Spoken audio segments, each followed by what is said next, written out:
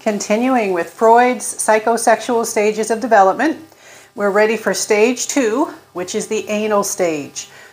Since it's named the anal stage, what do you think the erogenous zone might be? You'd be correct if you thought, sometimes students hesitate with what to say, what to call it. We're talking about the anus, the anal sphincter. The muscle that's involved with being able to hold it in when you've got to go to the bathroom and it's not a good time to go. So you have to contract those muscles and hold it in. All right, so where does the pleasure come in? All right, so according to Freud, it's an older toddler at this point, around age 1.5 to 3. They gain considerable pleasure from defecating. And also, if you're familiar with toddlers at all, you may know that you have to wait until a certain point to toilet train them.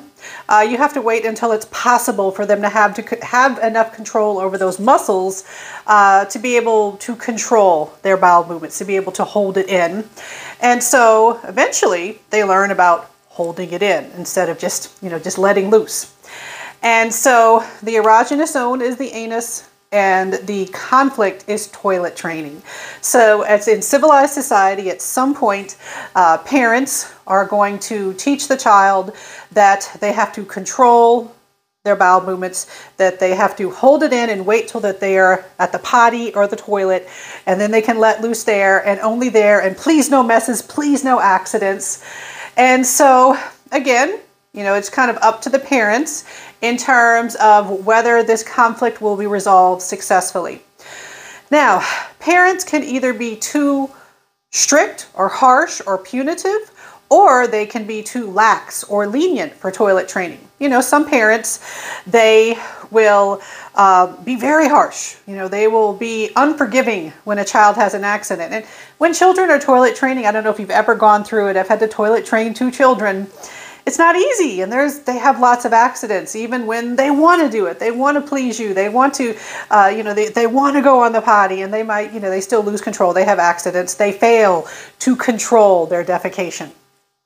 The theme of the anal stage is control, and so the child that has parents who are not strict enough, who are too lenient, too lax, they don't teach the child control, essentially.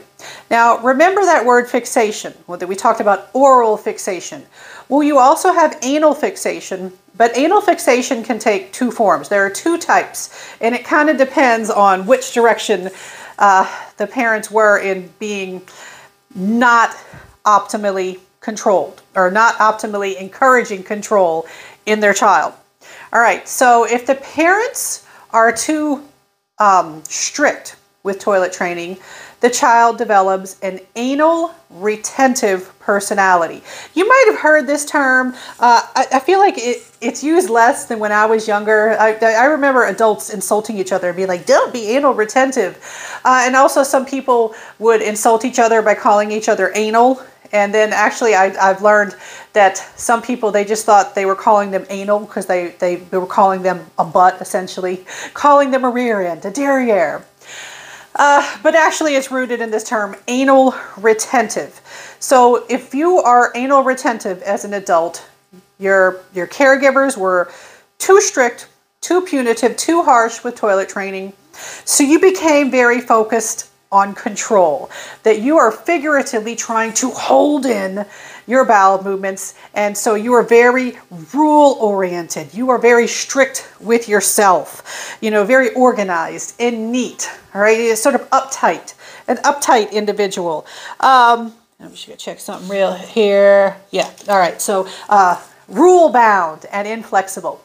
Now, what if your parents were too lenient? What if they just kind of let you have accidents? It wasn't a big deal. Control is not such a big deal. Then you grow up to have an anal expulsive personality. So what would an anal expulsive personality look like? So you're not controlled enough. You're disorganized, sloppy, messy. As one book I used at some point, they also said that you share with the world, like you share your poop with the world. But the idea is kind of slovenly on the other end, not not controlled, all right? All right, so both of those are anal fixation, but you can go in two different directions. You can have anal retention and anal expulsion, or the anal retentive personality versus the anal expulsive personality. So my students know the difference for the test. We do have more stages to go through, all right? So I don't know if every single stage is going to get its own video, but the next stage, the phallic stage, it's definitely going to get its own video, and it might be on the long side.